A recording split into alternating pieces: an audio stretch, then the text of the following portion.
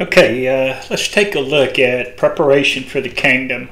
Take a look at adversity and afflictions, the fiery trials, disturbing the social order, and we'll close it off with the words of our Lord. We'll begin by looking at a passage in Isaiah. So in Isaiah 30 it says this, "Though the Lord give you the bread of adversity and the water of affliction, yet shall not thy teachers be removed into a corner any more. But thine eyes shall see thy teachers, and thine ears shall hear a word behind thee, saying, This is the way, walk ye in it, when you turn to the right hand, and when you turn to the left."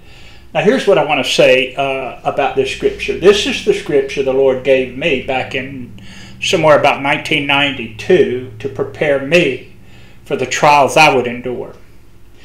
The very day the scripture began to work in me, I heard the Holy Spirit say, "This is the way, walk ye in it."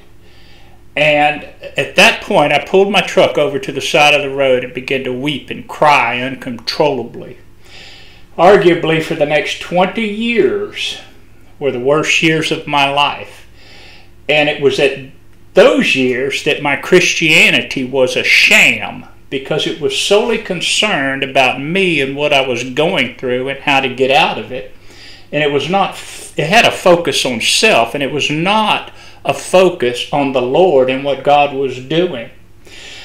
I didn't yet know the scriptures that said reproofs of instruction are the way of life, and he that refuses reproof errs.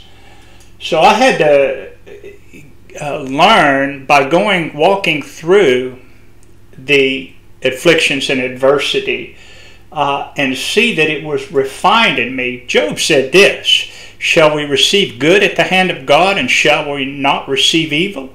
He said, "The Lord giveth, and the Lord taketh away. Blessed be the name of the Lord." And when I think about the story of Joseph, all through his life and the troubles that Joseph went through, it came to a conclusion at some point whenever he interpreted the dream for the cupbearer and the baker. And this is all he had to say, "But think on me when it shall be well with thee, and show kindness, I pray, unto me, and make mention of me unto Pharaoh, and bring me out of this house.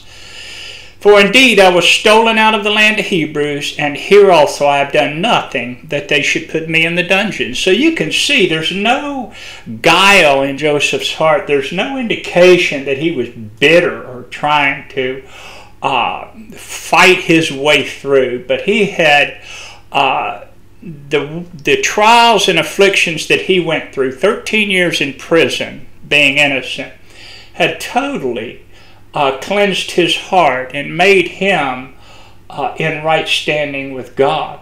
Peter said it this way, "Think it not strange concerning the fiery trial which is to try you, as though some strange thing happened unto you. But rejoice inasmuch as you are partakers of Christ's sufferings. For he that has suffered in the flesh has ceased from sin." And Paul said it this way. He said that persecutions and tribulations that you endure is a manifest token of the righteous judgment of God, that ye may be counted worthy of the kingdom of God, that ye may be partakers of his holiness. You know, the scriptures even go on to say that if so be that we suffer with him, that we may also be glorified with him. He says, "Arm yourselves likewise with the same mind. He that has suffered in the flesh has ceased from sin." And Revelation says, "As many as I love, I rebuke and chasten." It goes on to say, "If you be without chastisement," that look at this, you are not sons. You don't belong to God if you be without chastisement.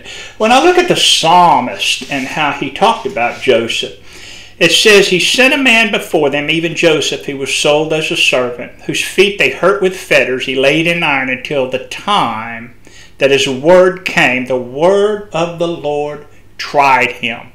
We go back to the New Testament and find out what James says. He said, "Blessed is the man that endureth temptation, for when he is tried, he shall receive the crown of life which the Lord hath promised to those who love him." Next, let's look at disturbing the social order.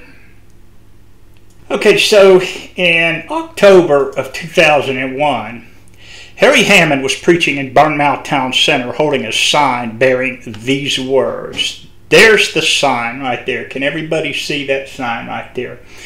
Holding this sign drew an angry crowd of about 40 people who became violent toward Mr. Hammond for displaying what they saw as an insulting message. There's the message right there. He had that on a sign. Well, here's what happened to Mr. Hammond. It was ruled that he acted unreasonably in holding up a sign he knew to be offensive. It goes on to say that under the hate speech laws in England, any communication which is intended to harass, alarm, or distress someone is forbidden. So there you have it, upsetting the social order. Any communication intended to distress someone is forbidden. Now, I want to go to Scripture and look at what the Scriptures indicate in the book of Acts regarding upsetting the social order. If we were to turn and look at Paul in Acts chapter 19, this would be while he was in Macedonia. The disciples blocked him from speaking to the whole crowd for fear of a riot. This is upsetting the social. Paul persuaded the people in Macedonia, saying that those be no gods which are made with hands. And that angered the craftsmen that made these shrines and made these idols. And it says the whole city was in confusion, and the assembly gathered together. They were confused, and some didn't even know why they had come together. So here, Paul upset the whole city just by speaking the truth regarding idols, actually repeating the first commandment. On another occasion, we look in Acts, and it says a certain damsel had a spirit of divination, and she kept following Paul and Silas around, saying, "These men are servants of the Most High God, which show unto us the way of salvation." Here is a demonic spirit telling the truth here. And it kind of grieved Paul, and he turned around and said, "I command thee in the name of Jesus to come out of her." And what happened? He cast out an unclean spirit here, and they grabbed him. The owners of that slave girl grabbed him and brought them before the magistrates. And the magistrates commanded that they should be beaten and cast them into prison.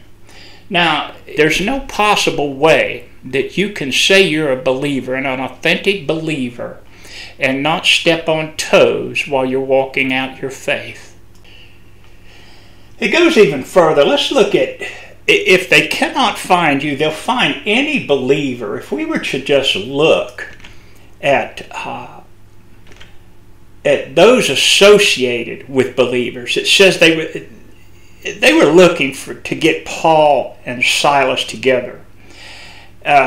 And so they couldn't find them. So the scriptures say, "But those which believed not moved within, we took unto them certain lewd fellows of a baser sort, and gathered a company, and set all the city in an uproar, and assaulted the house of Jason." They couldn't find Paul and Silas, so they just grabbed any believer. And it goes on to say that they grabbed him, and they brought them before the magistrates, and they fined him. So here was someone that's just a believer standing innocently, and the social order is being disturbed. So they'll grab any believer, not just those that are leaders. Next, let's take a look at the words of our Lord. And I'll pick this up. These are the words of Jesus. "Many bulls have compassed me, strong bulls of Bashan have beset me round. They gaped upon me with their mouths, as ravening and roaring lion. I am poured out like water, and all my bones are out of joint. My heart is like wax, it is melted in the midst of my bowels. My strength is dried up like a potsherd, and my tongue cleaveth to my jaws, and thou hast brought me into the dust of death. For dogs have compassed me, the assembly of the wicked have enclosed me. They pierced my hands and feet. I may tell all my bones. They look and stare at me. They part my garments among them and cast lots for my vesture. So you can see, even Jesus had to go through much persecution and tribulation. And John says it this way. These are the words of our Lord. If they persecuted me, they will persecute you. Reproofs of instruction are the way of life. And I will close it with that.